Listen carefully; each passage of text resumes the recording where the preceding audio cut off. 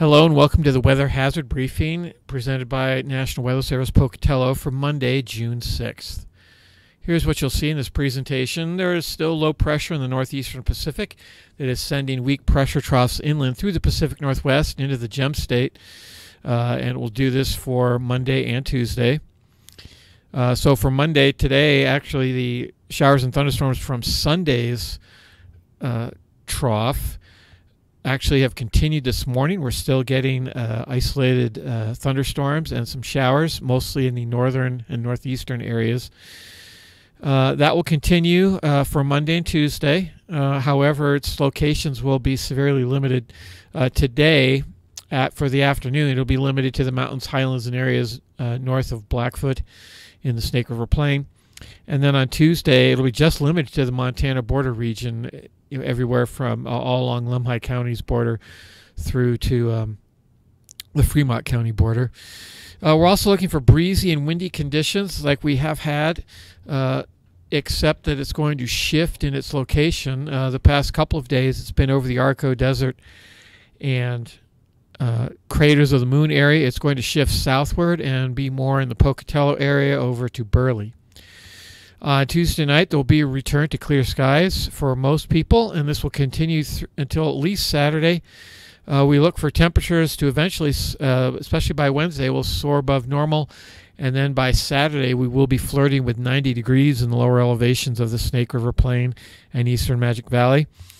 And the thunderstorms, if there are any, will be limited to the Island Park area, mostly between Island Park and the Montana border, and only on some of those days could there be some, and which days in particular there's a high degree of uncertainty, but even then it's limited to kind of a slight chance or isolated conditions. So here's a satellite image. You can see the massive clouds we had overnight are clearing out and moving to the north and east. You can see the blue, the cloud shaded, that light blue, that's actually fog and low clouds and stratus, so you can see kind of where that is. And there's not much behind it. This will sort of resurge in some, as the conditions go unstable in the afternoon. We'll see more showers and thunderstorms, once again, just in the highlands and in the central Idaho mountains and areas north of Idaho Falls or Blackfoot. Okay, so here's our weather risk outlook. You can see it's all pretty much front-loaded here on Monday. A lot of places with a slight chance of showers and a slight chance of thunderstorms. I will say that in the eastern highlands, the showers are likely, and that's all day. And the slight chance of thunderstorms, it's still going on there. So there are thunderstorms even this morning in the eastern highlands. Elsewhere, most of those thunderstorms are for the afternoon.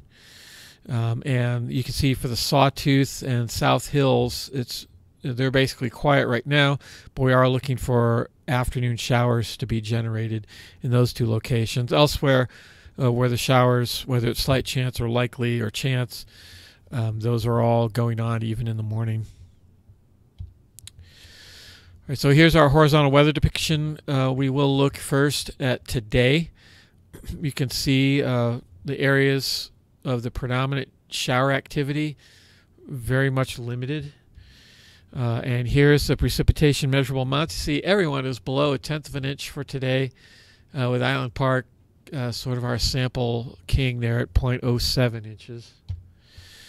And then for tonight, an additional 0.04 up there in the Island Park area, and most places it's under 0.05 of an inch. Here's what the winds will be doing. You can see it has slid, and the winds are less. It's 30 to 35 miles an hour for gusts, but it has slid down into areas just east of Shoshone and getting very close to Pocatello, just on the other side of the reservoir. And in fact, the reservoir should be good today in terms of boating. We're not looking for any sort of lake wind advisory there. The high temperatures today, this will be probably the coolest of the last 3 days and the coolest for the week as a warming trend develops for tomorrow. So lots of 60s in the area. Okay, here's the outlook for Tuesday. You can see things are starting to lift, and the only place of any concern really is that northeast corner of our forecast area.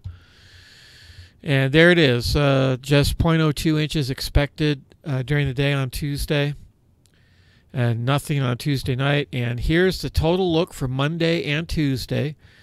Total precipitation accumulation. See Island Park, upwards of about 1/1500ths of an inch. Spencer, 1100ths. Most other locations, though, are below a tenth, unless you get really into the backcountry in places west of U.S. Route 93 in Lemhi County and Custer County. Here are the winds for Tuesday. The strongest winds, you can see the gusts are way down, 25 to 30 miles an hour over INL property. Most places just barely getting above 20. And here are the temperatures for Tuesday. You can see they've started to warm up again. And then here, finally here on day 3, which will be Wednesday, you see high pressure has moved overhead. All the showers and thunderstorm and heavy rain and snow has all moved to the east of us. And so all we have are just warm temperature. You can see how much they spike up. Pocatello looking at 81 degrees, Burley 82. Even Idaho Falls is warming to 77. So that's up 10 to 15 degrees depending on your location. Even Stanley getting to 69 degrees.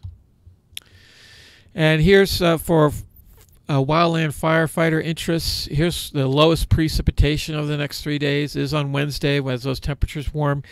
You can see still widespread, it's all above 15%, except for a very tiny part of Minidoka County right in here, where it does get, looks like, to around 15%. So afternoon humidity still pretty high for this time of year. That's all I have. If you have any further questions, you can always contact us at this telephone number here, 24 hours a day, 7 days a week, or check out the weather yourself at weather.gov/Pocatello. Thanks for watching.